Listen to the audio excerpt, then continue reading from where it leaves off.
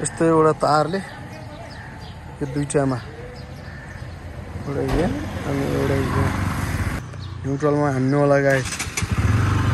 अब नयाँ बाइक यस्तो फाङफुङ बनाउँदा मलाई टेन्सन हुन्छ नि यार। Display test, keypad test, memory test, program code. So guys welcome back to my another vlog. अनि आज म चाहिँ घरमा आइसकेको छु। अहिले म पसलमा छु अनि विशेष गरी चाहिँ प्रब्लम समस्या तपाईँहरूलाई मैले हिजोको भ्लगमा नि भनिसकेको छु कि बाइकले चाहिँ एकदम टेन्सन दिइरहेछ। बाइक स्टार्ट नै हुँदैन है, बाइक स्टार्ट नै हुँदैन। अनि त्यही भएर आज चाहिँ म बाइक बनाउन जाँदैछु। मैले यहाँतिरको लोकल वर्कसपहरूमा देखाएँ, अब उनीहरूले बनाउन सकिएन। अब म देखाउन जाँदैछु बजाज सोरुम तामाघाटमा। अनि त्यो तामाघाटमा चाहिँ यिनीहरूले बनाइदिन्छ कि भन्ने चाहिँ म सानो आशा राखेको छु। तिनीहरूले पनि बनाउन सकिएन भने चाहिँ काठमाडौँमा लानुपर्छ। त्यस पछाडि त होला म के बिग्रेको रहेछ बाइकको अनि कसरी चाहिँ त्यो सल्भ गर्ने, कसरी फिक्स्ड गर्ने त्यो सेल्फ स्टार्ट नभएको NS 200 BS6 मोडलमा भन्ने कुरामा तपाईँहरूले जानकारी गर्ने छ है। सो गाइज अब म तामाघाट जाँदैछु। अब म चाहिँ अहिले अब बाइक स्टार्ट हुँदैन सेल्फ स्टार्ट, अनि त्यसलाई खोलेर चाहिँ त्यहाँभित्र त्यो स्टार्टिङ त्यो रिलेलाई चाहिँ सर्ट गरे पछाडि सर्ट गराएपछि स्टार्ट हुन्छ। अनि अब अघि मैले चाहिँ यहाँतिरको लोकल वर्कसपतिर चाहिँ मैले देखाएँ, तिनीहरूले फेर्दा पनि जे गर्दा पनि बनाउन सकिएन। अब मैले यसलाई चाहिँ अब सोरुममै लानुपर्ने हुन्छ। यो पनि बिग्रेछ कि के हो मैं घाँडा त। यो सिट ओपन गर्ने, सिट ओपन गरे पछाडि यो स्टार्टिङ रिले छ यसलाई निकालेर यहाँ चाहिँ सर्ट गराइदिए पछाडि र यसमा चाहिँ सर्ट गराएपछि चाहिँ यो स्टार्ट हुने गर्दछ। यस्तो एउटा तारले यो दुईटामा एउटा यहाँ अनि एउटा यहाँ यसरी सर्ट गराएपछि न्युट्रलमा हान्नु होला गाइस।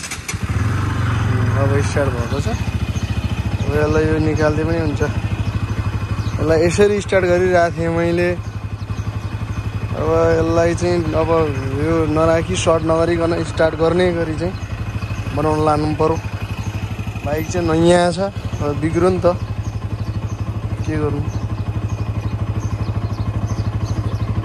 समस्या छ गाइस। मलाई मेरो बुढीले धरि मलाई चाहिँ कत्रो बाइक फालिदिए भनिसक्यो गाइस। त्यो बाइक बनाएर चटक्क बुढीको अगाडि कालो चस्मा लगाएर गएछ, बाइक बनाएर आउँछु म। बडो समस्या भयो गाइस, मलाई बडो समस्या भयो। म जानेछु तामाघाट सोरुम बजाजमा देखाउनलाई, त्यहाँ पनि भएन भने म काठमाडौँ जानुपर्ने हुन्छ। सो गाइस अब म जाँदैछु। अब यो बाइकलाई स्टार्ट बन्द नगर्ने तर लानुपर्ने हुन्छ। स्टार्ट बन्द भयो भने चाहिँ फेरि खोलेर डाइरेक्ट गर्नुपर्ने हुन्छ गाइस। अब लाइसेन्स बिल पनि बिर्सेछ, लाइसेन्स बिल पनि लानु पर्यो नि त। लाइसेन्स बिल लानुपर्ने हुन्छ गाइज। म अहिले चाहिँ बजाज सोरुम 5 खाल तामाघाटमा आइपुगेको छु। अनि यहाँनिर चाहिँ मैले भित्र हुल्दी स्टार्ट भएन बाबु। यो हेर्नु पर्यो यार। यो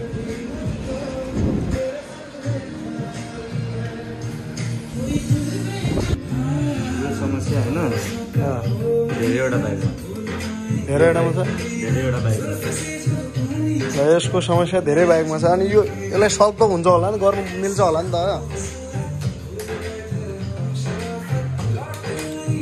यो त मैले सबै आफैले गरेर हेरिसकेँ क्या। नयाँ फेरि त हेरौँ न, यसको सामान ल्याएर स्टार्ट हुनु पर्यो।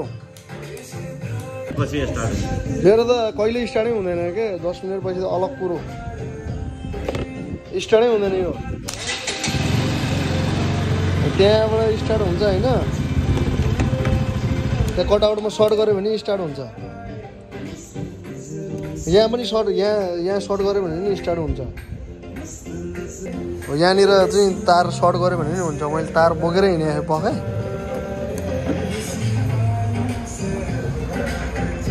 तारै बोकेर हिँडेँ त खसिएछ यार गोजीमा हालेको थिएँ मैले स्टार्ट बन्द गरेँ भइहाल्यो भन्दा हाल्नलाई बाइक बनेन तनाब भयो बजाज सोरुममा आएर पनि बाइक बनाउन सकिएन राहुलजीले मलाई तनाब भयो यार अब के गर्ने होला यो बाइकमा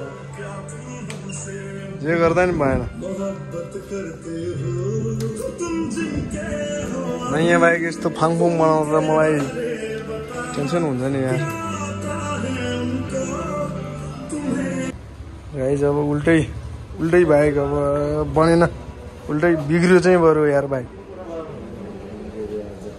उल्टै बिग्रो यहाँको फ्युज गयो भएन यो तरिकाले अब यार यो समस्या नै सल्भ नहुने भनेपछि के काम त भाइ समस्यै सल्भ भएन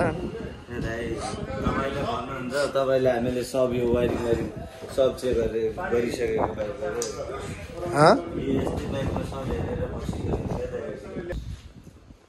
display test keypad test memory test programme display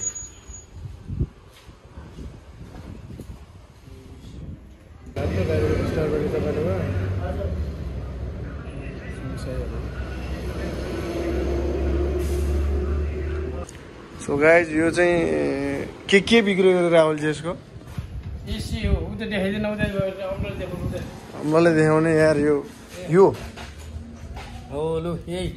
issue भन्दो रहेछ यसलाई इसियु भन्ने कुरा बिग्रेर चाहिँ नि तनाव भयो होइन अब यसमा फेरि यो इन्डियाबाट मगाउनु पर्ने अर्डर गरेपछि कति 1 महिनामा आइपुग्छ कि कहिले आइपुग्ला त राहुलजी यार समस्या अब